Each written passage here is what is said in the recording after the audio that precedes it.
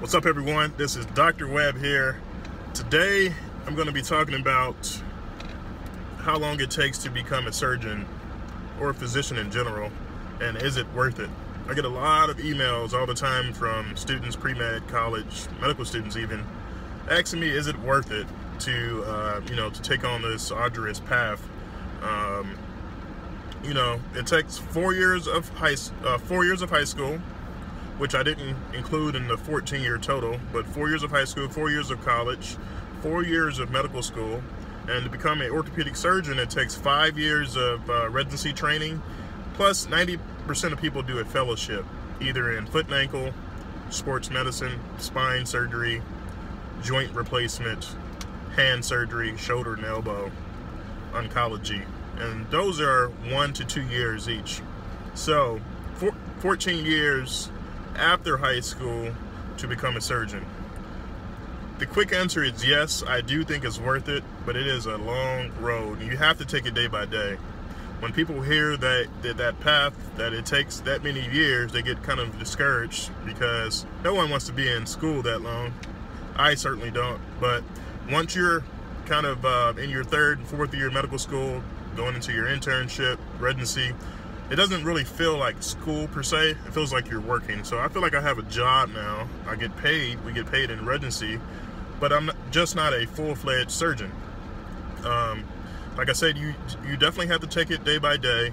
You have to really want it, because there's going to be times where you feel like giving up, or your friends are going on vacation.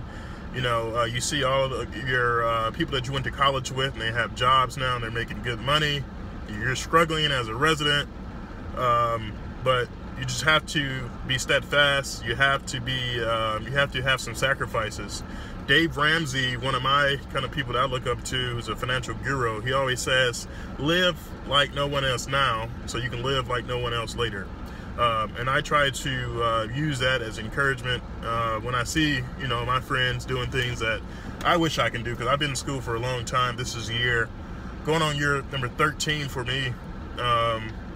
So it's been definitely a long road. So all of you guys out there who are sitting in class right now, or if you're at home watching this video, I just wanted to give you guys some encouragement. I love going to work every day because I enjoy what I do. I love surgery. I love helping people, getting people back on their feet when they're injured or sick. So that keeps me going. You have to find out what keeps you going, what's going to motivate you in the long run during those long, hard, hours that you're studying in the library, those times that you feel like giving up. Something is going to need to sustain you, and you have to figure out what that is. So stay encouraged. I say go for it. It's definitely worth it.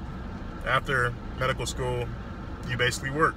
You still have to come home and study and all these other responsibilities, but it doesn't feel like you're in actually school per se. So people just actually call it training school.